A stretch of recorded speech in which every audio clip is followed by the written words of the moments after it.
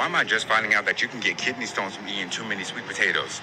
Can we do anything? Oh. Well, he is technically right, but kind of in the same way as me saying that you could get hit by a bus tomorrow. You're still gonna go outside, so let's dig a little deeper.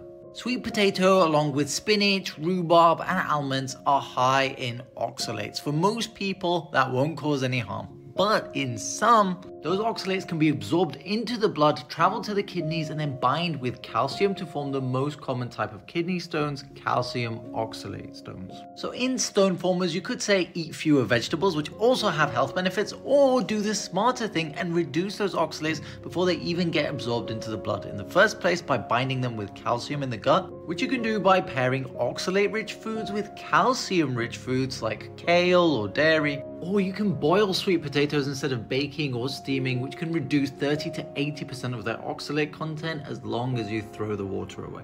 So if anyone blanket tells you to eat fewer vegetables, then you should congratulate them on identifying themselves as a turnip.